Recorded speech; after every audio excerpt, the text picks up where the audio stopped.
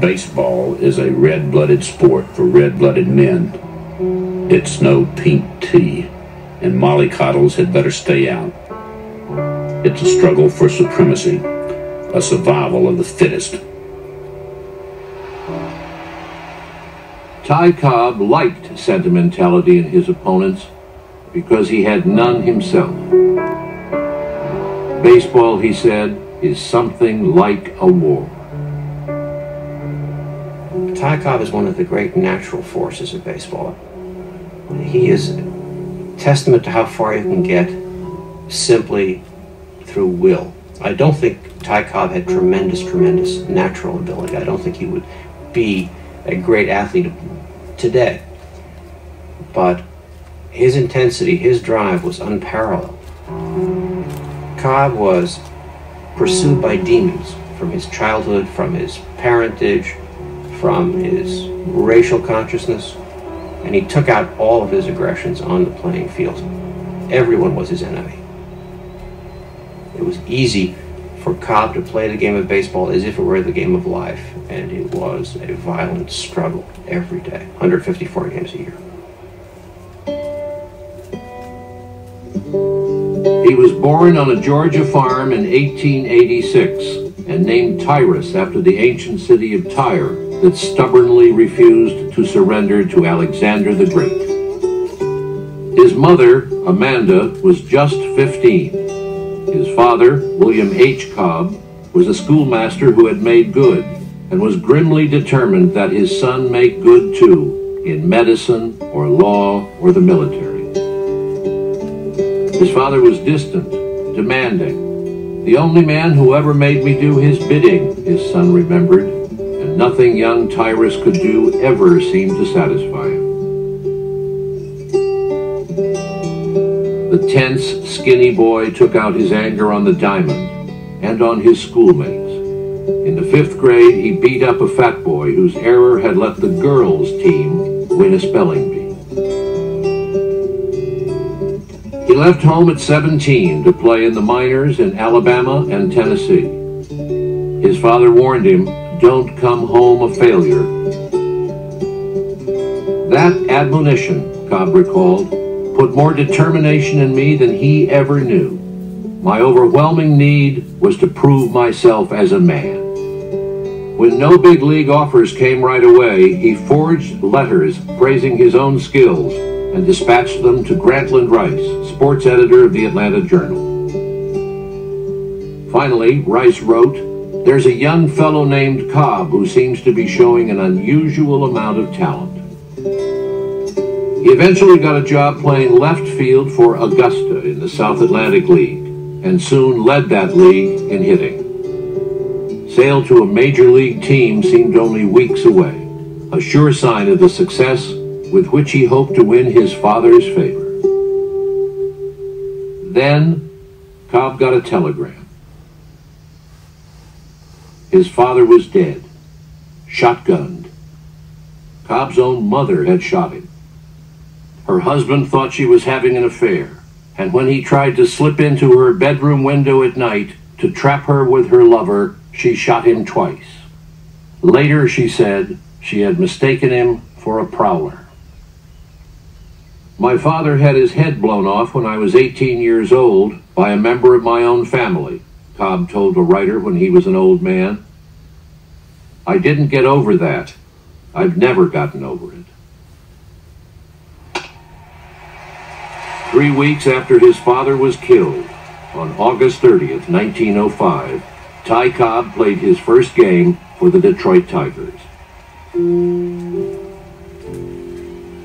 Every rookie gets a little hazing, but most of them just take it and laugh. Cobb took it the wrong way. He came up with an antagonistic attitude which in his mind turned any little razzing into a life and death struggle. He always figured everybody was ganging up on him. He came up from the South, and he was still fighting the Civil War. As far as he was concerned, we were all damn Yankees before he even met us. Sam Crawford. Sure, I fought. I had to fight all my life to survive. They were all against me. Tried every dirty trick to cut me down, but I beat the bastards and left them in the ditch. It's an old baseball aphorism that you can't play baseball with your teeth clenched. You have to be sort of relaxed, balanced temperament. Ty Cobb played all his career with his teeth clenched, his fists clenched, despised often by his teammates. Once, when they thought he'd lost a batting title, his own teammates sent a telegram of congratulations to the man who beat him. A man of such fierce determination to play that one time in an exhibition game in Toledo, Ohio, he had tonsillitis. He went and had his tonsils out by a quack who was later sent to an insane asylum. Without anesthetics, played later that day. He was now widely hailed as the best player in the game and was one of the best paid, making $9,500 a year. He was careful with his money and had already begun to invest in the small Georgia soft drink company, Coca-Cola, that would soon help make him baseball's richest player. But no degree of success could exorcise his demons. On May 15, 1912, at Hilltop Park in Manhattan, Ty Cobb endured the taunts of a New York fan, Claude Luker, until after the third inning, when Luker shouted that Cobb was a half-nigger. Cobb vaulted the railing, knocked down the heckler, and began stomping him with his spikes. When the crowd shouted that the man was helpless because he had no hands, Cobb replied, "I don't care if he doesn't have any feet," and kept kicking him until a park policeman pulled him away. Van Johnson, president of the American League, suspended Cobb from organized baseball indefinitely. Everybody took it as a joke. I was only kidding that fella and I frightened him to death. But I would not take from the United States Army what that man said to me. And the fans in New York cheered me to the echo when I left the field. I don't look for applause, but for the first time in my life, I was glad that the fans were with me. Although his teammates despised Cobb, they thought he'd been justified. Being called a half-nigger was considered an insult too great for any white man to bear. They refused to play until he was reinstated. It was the first players' strike in Major League history. The Tiger manager desperately rounded up a team of amateurs for the next day's game against Philadelphia. A seminary student pitched for Detroit that afternoon, and the new Tigers lost 24-2. The next game was canceled. Van Johnson now warned that he would suspend every Tiger from the game unless they all agreed to return to the field. Cobb urged his teammates to give in, and when they did, they were each fined $100. After Cobb paid only a $50 fine for the savage beating, Johnson lifted his suspension. One sports writer said he would climb a mountain to punch an echo. Another suggested that he was possessed by the Furies.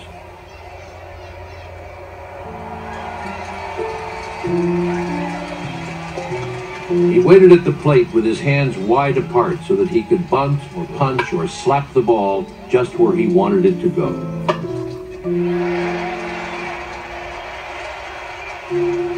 Few could match the speed of his takeoff from first, and it took a brave man to block the base path when he slid in spikes high. One pitcher covering home as Cobb came in with what he called "my steel showing," is said to have fled from the field. If I hadn't been determined to outdo the other fella at all costs, I doubt I would have hit 320. In other words, my lifetime batting average has been increased at least 50 points, a qualities I'd call purely mental.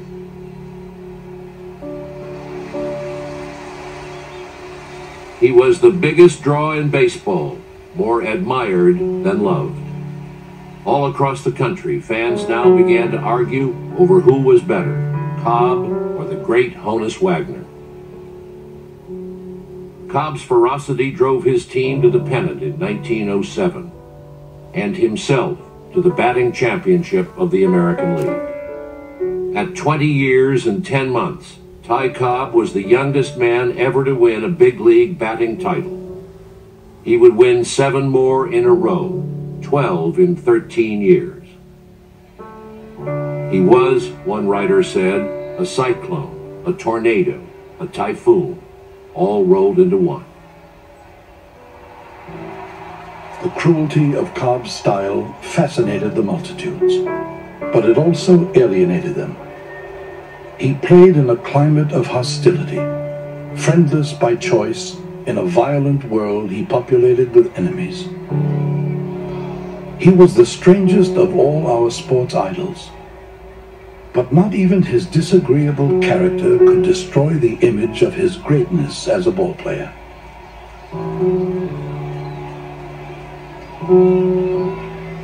Ty Cobb was the best. That seemed to be all he wanted. Jimmy Cannon.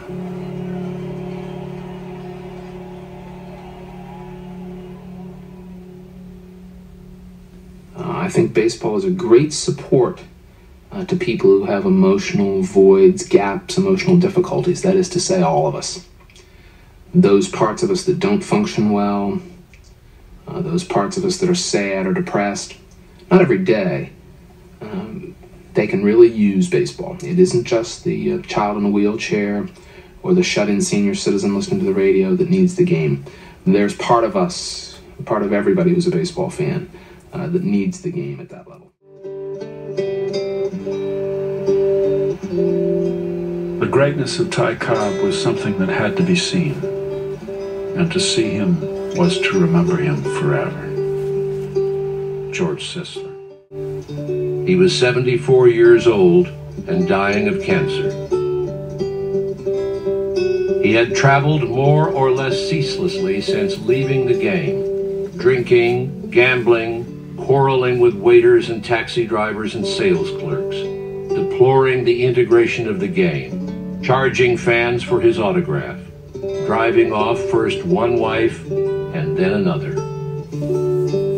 He stayed on the road as long as he could, carrying with him everywhere a Luger and a paper bag filled with $1 million in securities, and each day swallowing a quart of bourbon mixed with milk to dull the pain. "Where's anybody who cares about me?" he asked one visitor. "The world's lousy, no good." He died on July 17th, 1961.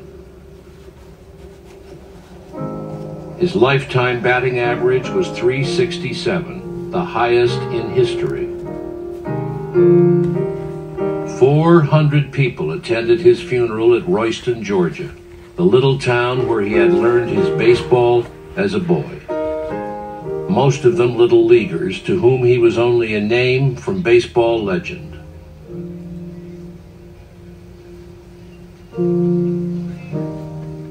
But of all the men who had actually played with him, only 3 showed up.